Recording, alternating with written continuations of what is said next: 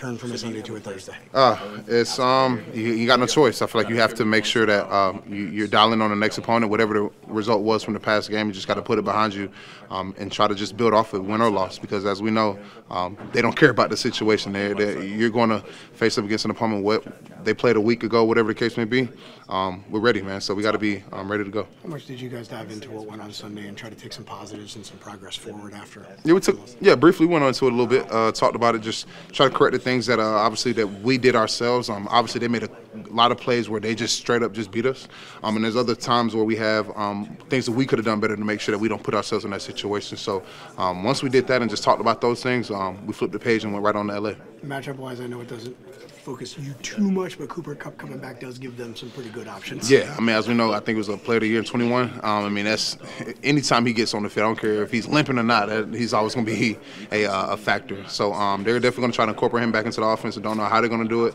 But, yeah, I feel like it's just going to continue to give us another opportunity to, test ourselves. I mean, that's one of the best in the game. So I know that they're looking at it as a challenge in the DB room. But on our end, we're definitely trying to make some plays. You've done these Thursday night games enough.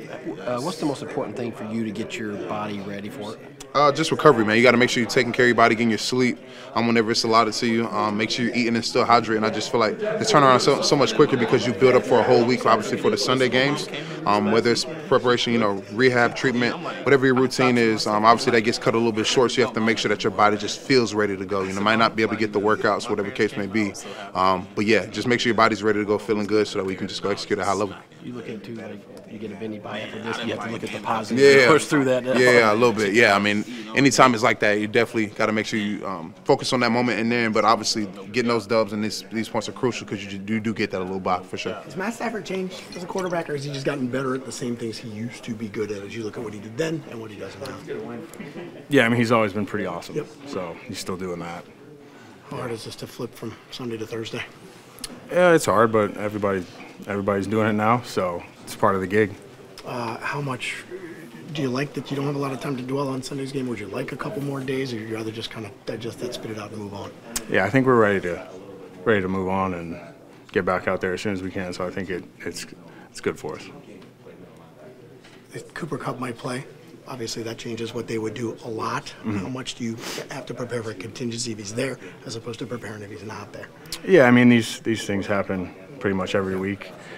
So plan for both ways. He's obviously, one of the best in recent history of doing it. So he's a guy you definitely need to pay extra attention to.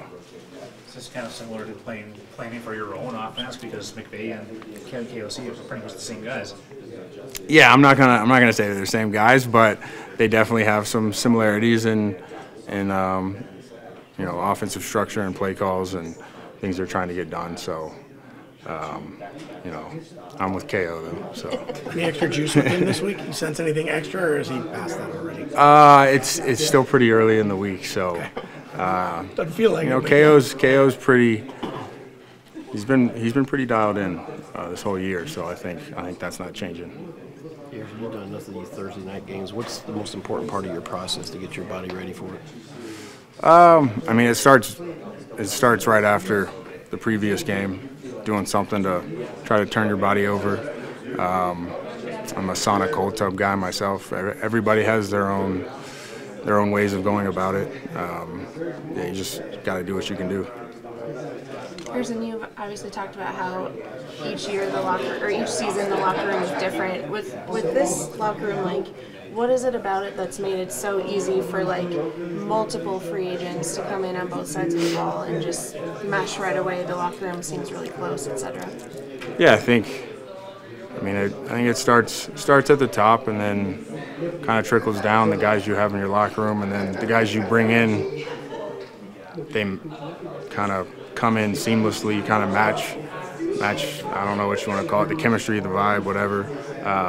So it's, guys who are here enjoy football and enjoy playing with each other and competing and winning. Harrison, when you think of Matthew Stafford, what do you think of? To me, just playing against him all the years in Detroit, I think toughness is the number one thing, alongside just competitor. He's an all-time competitor and has the ability to do pretty much whatever he wants with the ball. You know, he's gotten me on a no-look before, and we've had games where we've hit him a bunch, and he's always picking himself up and moving on and making plays with his legs. And he's just an all-around guy that I have a high level of admiration for sure. Harrison, how much urgency do you have in a game like this, coming off a loss Sunday? Division's tight. How much urgency do you put on it? As much urgency as possible. Absolutely. Sunday game, have me ready to play on Thursday. It's for sure a challenge, just a quick turnaround, because every single week, on a normal week, is a battle to get your body back feeling good, but so much more on a Thursday. So it's just a matter of coaches taking care of us, which they do, and we have to do our part immediately after that Sunday game. You have to start working on your body immediately. What is the most important thing for you to get your body ready when you're missing 2 days of that kind of? I'd say moving as quick as possible.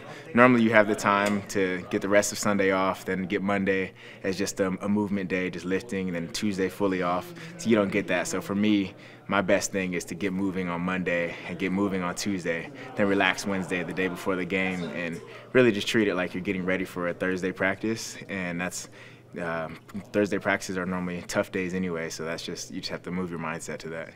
You guys talked a lot Sunday about wanting to dive in and pick that game apart and learn from that game. Mm-hmm. How much faster does that part of it have to happen, where you guys want to take notes and make those corrections, but you don't have a lot of time to do it? Yeah, we're really eager to get in here and really fix those mistakes. So Monday was just a lift and recovery day, but us on the defense, we got in that film room, told the coaches, let's have a meeting real quick and just go through the film and fix our mistakes. And we're obviously disappointed with the loss, but not down about it.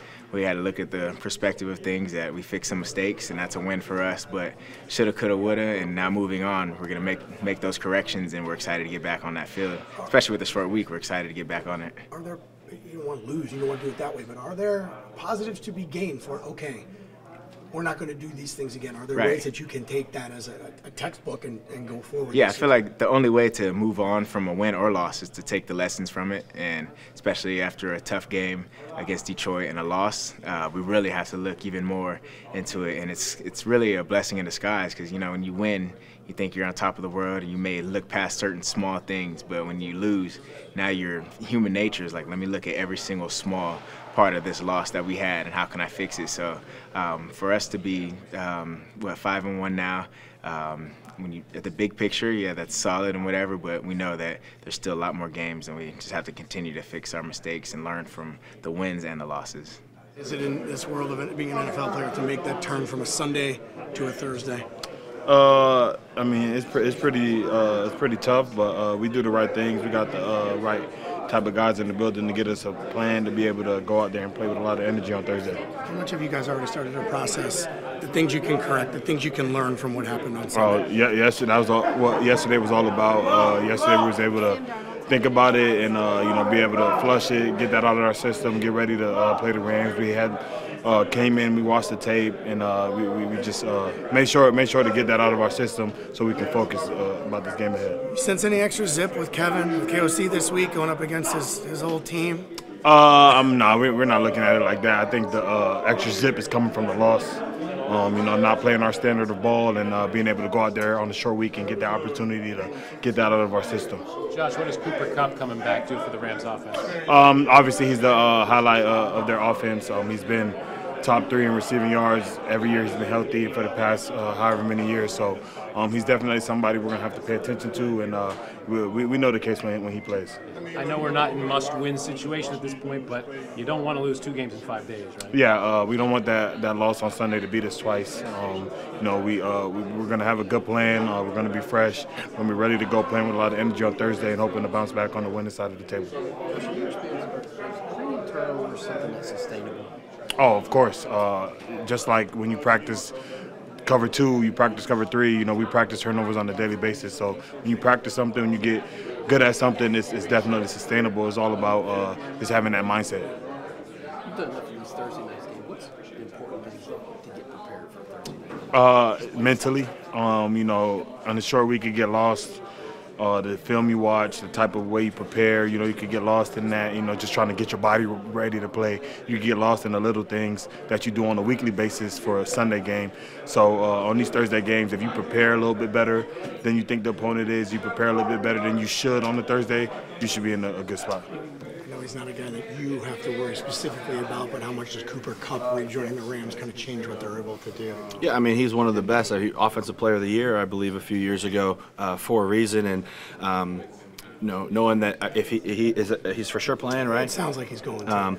Obviously, they wouldn't let him out there unless he's 100%. So we know we're going to see his best. And I'm not extremely involved in the coverages on the back end, but I know that we'll definitely have a plan for his playmaking ability. He's a great one. Short week coming off the loss. Do you like? I mean, you don't get to dictate the schedule, but do you like you have to put that away quickly, or would you maybe have a little more time to kind of dive into what? No, I mean that's perfect. I think it was important too. On these short weeks, you don't have time to watch the tape because Tuesday morning at 8 o'clock we're starting right here on the LA Rams, and so yesterday we were able to get together as a defense and watch some of the clips from Detroit, so that today when we came in, you don't have position coaches or coaching up things that happened a few days ago. We can put our full focus on what we have to do on Thursday night, and so I'm really glad that we were able to knock that out, watch some film, and address some of the problems that came up, so that we know it's a copycat league, and so we can make those adjustments. Harrison, was that an impromptu, or is that something you guys went to them, said we want to watch this, or was it scheduled already? It was not scheduled. We just kind of talked as we were doing the lift. Some things came up and some players were talking, and we just figured it'd be better. Why don't we just hash this out? I'll watch it together and we can get on the same page. Harrison, talk about Camryn Williams. What have you seen from him this year? He sort of stepped his game up this season. Yeah, I think he's very explosive. I think does it well on all phases. I think I'm most impressed about how sometimes it'll look like an edge is set and he's still able to give ground and get the edge on teams in the run game. And also his cutback and vision has been very impressive. So this is a player I'm sure that you guys will talk about for years. But very impressed. How much urgency do you have in this game since you start 5-0? You don't want to lose 2 games in 5 days now. Yeah, I don't know I think it's urgency because it's a short week. Regardless of what the outcome was of the last game, it's always a refresh, one week, one game, 1-0 mindset. Yeah, I think great perspective. I think it's been really cool to see players' responses, because I'm sure 2 months ago, if you asked people in this locker room, would you be okay with a 5-1 start? They'd probably say yeah, but the disappointment and the frustration and the